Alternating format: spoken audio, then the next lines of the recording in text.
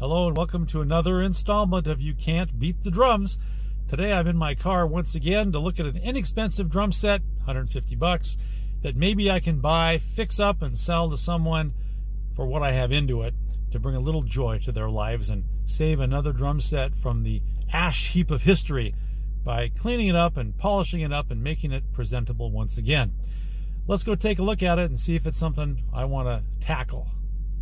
Okay, so here we are in the actual building looking at the drums, and there's that extra snare drum that comes with the set, and then a little cymbal stand. There's an old Zildjian cymbal there, and some other pieces, and so here's the owner, been standing behind me there. So what did you say, you got these in a trade? That's correct. What'd you trade for them? It was a guitar. Oh, really? A guitar for drums, and you're selling the drums? Yes. Well, everybody knows drums are more fun than a guitar. There you go. Got a little pedal in there. Well, that's pretty good. And then no drum thrown, right? So, yeah, these are kind of little on the low end side there, but I'm sure the ones that came with it. Yeah, you said your price is a little negotiable, huh? Correct. Okay. Well, how negotiable? Shoot me an offer. All right. How about 100 bucks? 125. 120. Deal. Okay. All right. I'll pack them up, load them in the car, and we'll be off to the races. Thanks very much. No, you're welcome. So here we have the set loaded up, and there's a printer behind it too, which I just bought at a store. That has nothing to do with the drums, however. You'll notice this comes with a 16-inch Zildjian concert cymbal. Super heavy, 16-inch. So that's kind of an interesting cymbal. And there's also a 13-inch, I think it is, I'll have to measure it, 12 or 13-inch Zildjian splash in there too that looks from about the, turn of the century. Anyway, fun little kit. We'll see if we can get her cleaned up and see what happens next. Those of you who have watched my videos before will recognize the sofa with the old bed sheet covering it, so the sofa won't be damaged by the drums. Of course, the sofa is already trashed because of Remo and Benji, his litter mate there. Anyway, this set is interesting. The shells seem at first glance to be in pretty good shape. There's an extra snare drum that came with it, and also I think these drumsticks came with it. And ironically, these are 7A Regal tips, which are very hard to find. In fact, impossible to find right now. So I use this size myself. So that's a nice little addition. The free snare drum has a pretty worn out top head. It's extremely dirty and missing a couple of lug bolts. And then, of course, the snares are held on with the requisite packing tape. That's always good.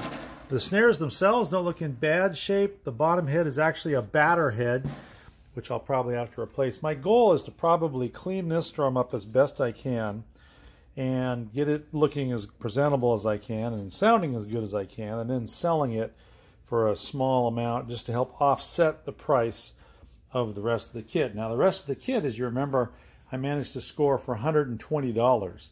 So if I can even get $20 or $30 for that drum, I could conceivably get this thing down below 100 bucks initially for the cost. The snare, the Rockwood, you always ask the question, who would? Well, Rockwood, of course. Anyway, need to get that polished up a little bit. I'm not sure if I have to literally take this set completely apart like I have in so many other cases, or if I can just kind of clean it up and maybe do a little buffing with it. Plus, I'll want to make the heads look as good as possible. This head's already pretty good. A little Comet, little light cleaning will probably make that head look almost like new. The toms, this has very, very light wear on it. That's the bottom, of course. The top head still in pretty good shape. This is where the Griot's buffing machine will make these heads look almost like new as well. They're not really full of dents or anything, just stick marks. So I think those will probably clean up pretty nicely. The bass drum likewise seems to be in okay shape. Again, probably buffing is called for. I'll have to be careful not to over buff it like I did in the last set where I actually wrinkled the wrap, which was annoying. The cymbal stands, again, they're double braced, but very, very light duty. Hi-hat stand, it's fairly basic, although it's probably sturdy enough to keep it steady. And, the pedal's not awful. The double brace is still pretty small. Speaking of small, there's Remo again. Hi, Remo. Yeah, there you are. Hi there. Anyway, so bass drum pedal, not bad. It's got the spikes. In fact, the hi-hat stand has a little spike too down there to kind of keep it in place, which is nice. Bass drum pedal has 2 spikes, single spring, but it's chain drive. So again, not bad. It's a light duty aluminum foot pedal. It's either aluminum or maybe pot metal. As you saw in the last initial look at this thing, these are just paper thin, you know, really inexpensive. So I don't know if I probably won't even use those for the hi-hat stands. I'm going to try to find a couple of lower end Zildjians like I have in the past to use for the hi-hat cymbals. This, though, if you look at it, is actually a 13-inch crash, and it's a Zildjian, It's an older one, but that's a pretty good sounding cymbal. Does not appear to have any cracks, no real keyholing, just a lot of dirt. So I'll get that thing polished up and looking nice. Here's another cymbal that is very, very cheap, which I may add as just an extra crash cymbal or something. But this is a nice cymbal here. This has a little keyholing. This is that very heavy 16-inch concert band. You can see it's a concert band Zildjian cymbal. Again, it's a nice line. It's a high-quality cymbal. Whether I use it as a small ride cymbal or a very weird crash cymbal, I don't know. It's fairly valuable, though, because it is a good quality cymbal with only slight keyholing and no cracks. I'm not sure what these black sticky things are. Maybe that's the sticky tape that was used for holding on a big round piece of cardboard that says, you know, Joey and the Deweys, or whatever the band name might have been, and then the requisite pillow inside. Maybe it looks like it might be a memory foam pillow. If it's a memory foam, then maybe it'll remember the song lists during the gig. All right, we'll start taking her apart, cleaning her up, and we'll see where we go from here. Something else I forgot to mention, there's an interesting Give Blood sticker on the front of the bass drum. That will be coming off as well. I got the old CB700 snare polished up, got the lugs all done. And what I'm going to do is put these little pieces of foam rubber I cut off some packing material inside the lugs. You'll notice there's no dampening for those springs, which each little lug acts like a reverb tank, so you don't want that. Most good quality drums have some way of dampening that spring. I just take a piece of foam and push it down around the spring before I put the lugs on. The shell, as you can see, is coming along nicely. This thing was so bad that in addition to the steel wool, before the steel wool, in fact, I had to use this, which I had laying around in the garage. It's kind of a pad, wadding, moist kind of a thing that works pretty well to get gunk off of metal. I don't have much left, as you can see, but it has a moisture in it which helped free up some of the just years and years of crud that were on these lugs and on the shell, and it worked really, really well. Once I get the drum put together, you'll see how nice it looks. Well, the first snare drum is finished. This is the old CB. Remember what it used to look like in the early shots? It was just terrible. Now the thing looks beautiful. Thing is, the badge was half torn off, so it's no longer a CB700. I just trimmed the edges. Now it's just a CB. Okay, but the bottom head, again, that white head that had the thin cheap head, worked pretty well. The top head, as I showed you earlier, looks pretty good. You know, there's a little bit of discoloration, a couple areas where it rubbed through, but that looks a whole lot better than it used to, that's for sure. And how does it sound? Well, I'll just use this crummy microphone in the phone that I've got here, and I'll let you hear what it sounds like. It doesn't sound too bad at all. I don't know if you'll be able to tell with this crummy mic, but let's give it a shot.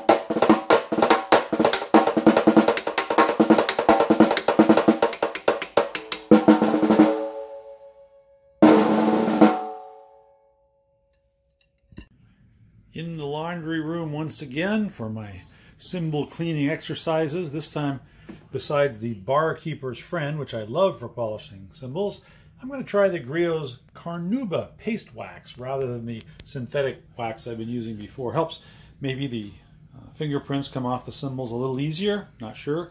We'll see when I get her all done. That's what it looks like now, the 13-inch. Also got the shop rag kind of stuff, and then the Griot's microfiber cloth for finishing it off. So you add a little water, you gently rub the symbol. There's no logo to rub off on this one. The other one has the Zildjian logos, and I'll have to see how much cleaning I can do and still have some shadow of the logo left. It's nice to have those logos on the symbol if possible, but if I have a choice between a crummy looking terrible symbol with a faded logo or a beautiful symbol with no logo, I think I'd probably take the latter. We'll see how that turns out, but first, let's do the 13-inch.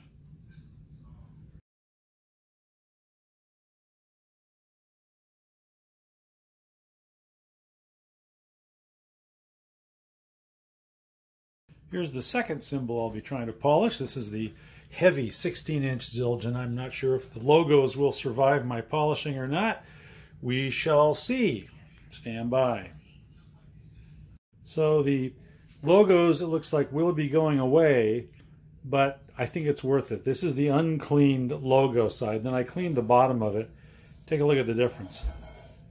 I mean, to me, I would rather see that without a logo than that with a logo. So I know everybody feels differently about this, and I'll get a lot of hate mail because I'm cleaning it and the dirt makes it sound better, blah, blah, blah, blah. But I'll tell you what, I think cleaning it makes it sound brighter, better. I like it, and I sure like the looks.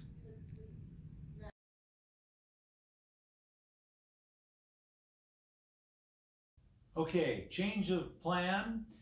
I decided that those extra Zildjian symbols would go really well with the Tama kit that I bought. I'm going to do that in another video, get that all fixed up. And that's going to be a really nice kit with some really nice symbols. I thought if I bought a drums throne for this, which I did, and then clean it up, which I did, polish the symbols, which I did, I could sell this kit for like $100.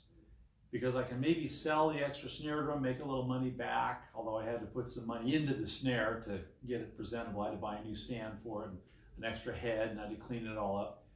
But that'll help offset some of the costs. So if I can sell this for $100, the cymbals, yes, they're very inexpensive, and they sound like really inexpensive cymbals.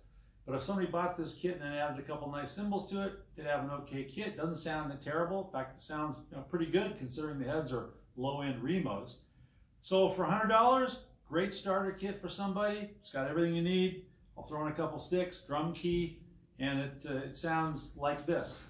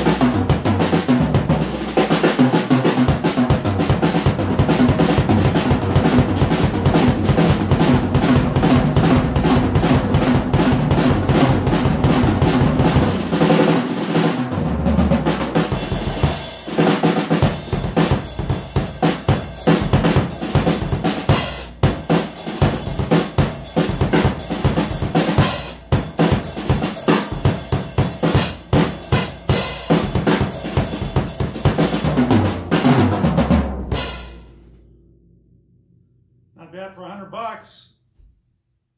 Well, less than 12 hours after putting the ad up on Craigslist and the Facebook Marketplace, I got a call. Somebody wants to buy the set, and why not? It's a pretty good deal. The prospective buyer should be arriving soon. We'll have to meet him and see what he says about the kit.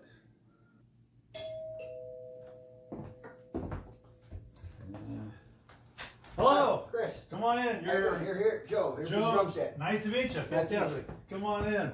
So, wow, you look like you got a limp there. Yeah.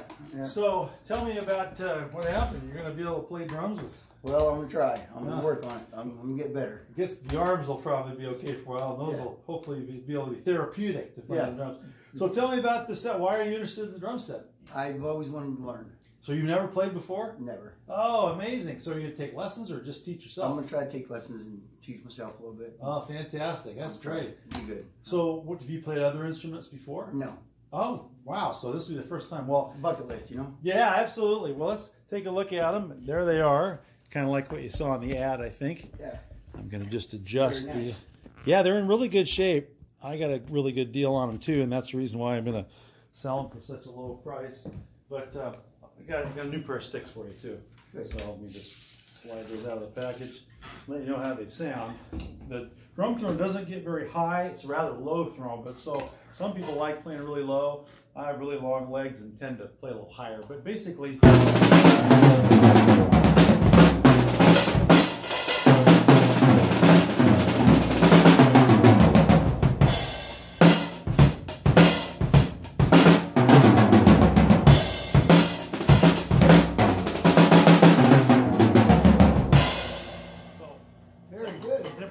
So you've been playing drums for years. Yeah, I've been playing for a while. I'm kind of out of shape because I'm old, but out of shape because you're old.